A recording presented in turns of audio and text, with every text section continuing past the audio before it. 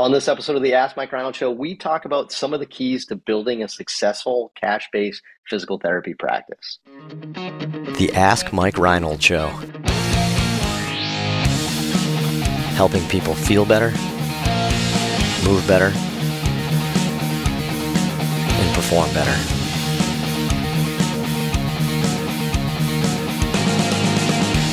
Before we get to the podcast, I wanted to make sure you knew about my free online course on the Introduction to Performance Therapy and Training. If you want to learn how to get started optimizing and enhancing performance, this is the course for you. Head to mikereinold.com/performance to sign up today. Welcome back, everybody, to the latest episode of the Ask Mike Reinold Show. I'm here, champion PT and performance, answering your questions. Anything you want to talk about. PT, the sports world, performance, fitness, business, career advice, anything you want to talk to, head to mikereinold.com, click on that podcast link, and you can fill out the form to ask us questions. Let's see. I'm here today with Kevin Coughlin, Mike Scuduto, Dewesh Podell, Dave Tilley, Jonah Monlock, and Lenny McCrean. I almost skipped Lenny to go straight to the students. Did I get Dan Pope? Hi. Wow. I tried to zigzag, and that was the worst intro in a while. But all right. And Lenny Macrina. Len, who do we have for students? We have a large crew of students right now. We just happen to be at that time of the year at Champion where there's a lot of students. But who do we have today? Yeah, we have an overlap by about a week, so we'll be losing one and blah, blah, blah. But anyway, we have, in no particular order, Daniel Quillen from Mary Baldwin University in the great state of Virginia. We have Chris Clary, continuing our Southern theme, at Anderson University in South Carolina. We have Matt Ellison from the University of Wisconsin, but not the big campus, La Crosse, where lacrosse was invented, apparently. We have Jake Woodrich from Dieuville in Buffalo, New York, and Anthony Vedetto is actually from Massachusetts, and he is from the Massachusetts College of Pharmacy and Health Sciences Incorporated, LLC, TM, patent pending. I like it. So very strong pharmaceutical education curriculum, I'm sure, for Anthony in his curriculum. That'd be good. I like that. Yeah, good, yeah. Awesome. Great. I mean, you know what, Len? Great job with the intros today. I thought you really did a good job. I think we should encourage and compliment each other more. Great job. Thank you. Nice. Thank you. I was rehearsing all morning. Silent Zoom round of applauses on that one. But yes, awesome. Right. All right. What do we have for a question today? What do we got? Who's up? All right. So this question is from Corey from Santa Clarita. He says, what are the essential elements that go into building a successful cash-based PT clinic like Champion PT and Performance? Not the specific state or state requirements for starting your own business, but what strategies should I focus on and utilize that will help me grow my business and make it prosperous? I'm gonna miss that Southern draw next week, everybody. I'm just gonna say for the record. Yeah, good job, Chris. Oh, there'll be others. Dave. There's always more. Great job, Chris. That was awesome. Good question here from Corey. I like this, and I like how Corey, I like how he's like, not like the details of like getting your license and stuff like that, but how do you make it successful? Not just open up a clinic, but make it successful, right? I think Lenny, I'll start quickly with Lenny and I's strategy. The first thing we did was, it was a little bit hard to find, but we got smoke, right? And we had this, and we had it for a while, and we were thinking, what are we going to do with this? And then we found a mirror, and then we put smoke and mirrors together, and that is when Champion exploded, right? So you guys are like, where am I going with that? My 9-year-old would crack up at that one. But anyway, I think this is a good perspective. Why don't we start with this? Because I think this is almost like a question you have to reflect on a little bit. But, each of the therapists here that work for us, I mean, you could argue has their own like mini cash-based practice, right? Because you still have to serve your clientele. We're a very service-based industry. I think our coaches in the gym are the same way as well, right? Very service-based with things that they do. So I don't know. I mean, Len, maybe from the business standpoint, what were some of the keys that you think that we talked about? Maybe you and I will go back and forth on this. And then I'd love to hear from the PTs to say like maybe the one or two things that they think transition them from an insurance-based model to here. Like what were some of the things that were successful? But Len, you want to start? I think in my memories, I probably should have a diary of all this at some point and write a book, but boy, could I write a book with my 20 years of experience as a PT. Anyway, I think it goes back to, we talked a lot when I was in Birmingham and you had left the Red Sox And you going to that gym in Needham at Pure Performance and just kind of running kind of a beta cash-based practice, you by yourself with a massage table, and it just took off. Like, literally just like you were crushing it. And we were like, I think we can pull this off. Like, it was just like, if you build it, they will come. If you're a good person, you got some personality, you treat people well, you're there for people, you answer their text messages and email queries, and you are trying to help them, and you facilitate things for them, getting to doctors and giving honest opinions on what's going on with them, and they can see through the BS. And if you are honest with them and treat them well, and you started it with Pure Performance, having that little cash-based table, and then I came up and we said, I don't know, I'll quit my job and we'll figure this out. And then my schedule was busy. I mean, days later, and I think that's been a trend with everybody who's come on. We were always worried, will we be able to fulfill the PT's schedules? And then it just catches on. And then if you bring in good people, we have amazing people that are there for their patients and their clients, and people see that and refer their families and friends, and it just carries on and on and on. So I think just having a plan, seeing what the market is, seeing what the rates are, not being too aggressive with your rates, and keeping it simple, keeping it clean.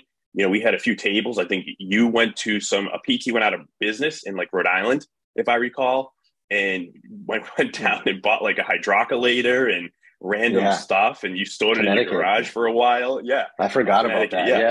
Yeah, we got a U-Haul truck, and it was in my garage for like a solid year. I forgot about that. Yeah, I mean, if you think about some of the stories of like this person was running like going out of business sale, and and we took advantage of that. It's still our hydrocollator, I believe. And so little things like that, like start small, and develop your niche in the community, and hopefully you have connections in the community where you've already been practicing for a while, so people know you because they're going to follow you. It just took off after that. It's funny that all the students still keep coming and saying we're always asking, all right, so what do you want to do? What's like your dream stuff? And they're like, I want to do exactly what you're doing. I'm like, great. Like next year, or like, do you want to take 25 years to get it? Like, I don't know if they realize that. So it's actually funny you share that, because I don't know if we've ever talked about some of those like silly little things behind the scenes, but we're talking about two established, well-known physical therapists in the world that were squirreling away Kaiser machines that we're getting from Craigslist in my garage. I still have crap in my attic that we never used, to be honest. I should probably go through my attic, right? But everyone thinks like the path to success was simple and easy and quick, right? Even for somebody that's experienced. So that's actually a good, humbling way to kind of, think of it. I would say what I would take, the two things I would take from you, Len, that, how do you have a successful practice? I would say that we were experts in something, right? Not everything. We're not amazing. We're not like the best at everything. We're not the best physical therapists in the world, but we were experts at something. So we had a strong niche, a strong passion. And I think in a service-based industry, that helps a ton, because it just helps with everything, communication, marketing. You can just talk the talk, right? I think that part is really, really interesting. But I think the other thing sometimes you and I take for granted is that our attention to detail in service is something that I think not a lot of people understand. And I don't know about the current generation. Things are different, right? This is, we're more than 2 decades out now, so we're freaking old, Len. But service is interesting, right? I cannot tell you in the last week how many clients, current and past, that I've been texting with and talking to and doing things with, right? Like when somebody texts you at 9 p.m., you don't say like, oh, it's not during my work hours. Like, I don't want to give my personal cell phone. I mean, it's service, right? And we're there to serve. And that's what has these like repeat, people over time, is that we dedicate ourselves to those people because we enjoy it. We like doing it. And we were taught that. We were taught that by Kevin Wilk. We were taught that by Dr. James Andrews, right? He's, probably one of the most accessible, hardworking people out there. And they're some of the best, but they're also some of the more accessible people in service-based industry. So, I like that, Len. And I would say like, those are probably the two things that I think you and I would probably credit the most. But I'd love to hear from the other guys. If you each had one, maybe like Dave, Dan, Kevin, and Mike, like start with you guys. But like, what's the one thing that you think that you do that makes you successful at this cash-based business? Dan? There's a lot with this one, right? I know one's not fair. Yeah, it's okay. I think one of the big things, and we tend not to think as, entrepreneurs or business people as physical therapists, but we essentially solve problems, right? And that's kind of business 101. If you, toilet paper is something that solved a really big problem, right? And people buy it. I think that as physical therapists, we have to think about this a little bit too. In the typical market, we have a lot of folks that don't have the best care because they want to get back to higher level sports. Insurance doesn't cover that, right? So I think the problem that we solve for the consumer is basically they want to get back to something that's higher level and they can't do it with the standard model, right? And we're actually there for that. So I'm a big guy of pick your niche, kind of go deep in that, build a community, all that stuff. But I think that what you have to ask yourself first is that, are you solving a problem that needs to be solved, right? Because if you don't have something that solves a problem, you don't really have a business, and you might just be ramming something down people's throats they don't really want or need. So I think that you probably need to start with that and figure out if you're actually helping folks from that perspective. I like it. I like what you said right there too. Like, we all believe in the niche, and I think we always think of the niche as like the type of person we want to work with. But I like how you kind of rephrased that a little bit, or reframed it almost as like a niche in the market need, right? So the gap isn't necessarily working with fitness athletes; it's getting them from acute to return to the gym, right? That's the gap, and I think that's a great way to think of it. I think that's what cash based does for a lot of people without insurance restrictions, is it allows you to do that. So that's a good one. I think we can both argue whether or not toilet paper really solved that problem or not. I think it made it worse, but that's a whole nother conversation. But I don't know. I think I saw Mike first. What do you think, Mike? Yeah, I think haven't been at Champion for a few years now. I think one of the biggest things that we all try and do is really excel at the communication with the clients. And oftentimes, I think clients and patients come to us, and a lot of times it's a second opinion. They've been to an orthopedic surgeon, they've been to other physical therapists, and they didn't necessarily get the answers that they want, or they weren't satisfied with the diagnosis or the treatment plan. And I think where we kind of excel is trying to communicate what our plan is, how we're going to get you to where you want to be. And then also, if we need to pivot and change your treatment plan, I think we excel at kind of communicating how and why we're going to do that. And I think that's a big reason why patients keep coming back for repeat injuries, in the future. If they get hurt down the line, like, we're the first people they call, because they know that we can communicate with them about what's going on and how we're going to work to fix it. I like that. That's a great example too, Mike. Perfect. Yeah. Kev, what do you think? Yeah. So just as someone that's joined the staff, a little later than some of you other guys, I think where you guys have mentioned the niche a lot makes a ton of sense. And I can see that as a newer therapist. We get so many people that are from all of your individual niches, baseball, gymnastics, fitness athlete, golf. And I think you guys have treated them so well over time that it just keeps expanding. And we get so many different kinds of athletes now. And I think it's all the things you guys have touched on, communicating with the person. I think that was a change from the insurance model to this when I joined Champion, is getting text messages all week. At any time of day. And you just find that, the person is so invested in their own outcome. Maybe that's because they're paying cash, that they really want the best service possible, and you want to provide that for them. So I think it's really a combination of things where you guys have just treated these niches so well over time. We just keep getting more and more people from different backgrounds and treating them well, and, responding to their needs, that they reach out to family and friends, or like Mike just said, we have, just in my, year and a half there, have a lot of repeat clients, that something else pops up and they shoot me a text, and we decide if it's something I can just send them and they don't even need to come in, or if it's something that, let's come in and get this evaled and give you a plan. And I think that's just the other big thing is in the cash-based clinic, you have to be comfortable. Some patients you only see once every 3 or 4 weeks, and it's having them manage a lot of stuff on their own, which I think is different than the insurance model as well. Yeah, I think that's great, Kevin. And just, again, a good way of like putting it together a little bit. When you put yourself out there, right, and you truly care about helping that person, right? I mean, it's like you're becoming part of, they're part of the family, right? And you have to treat them that way.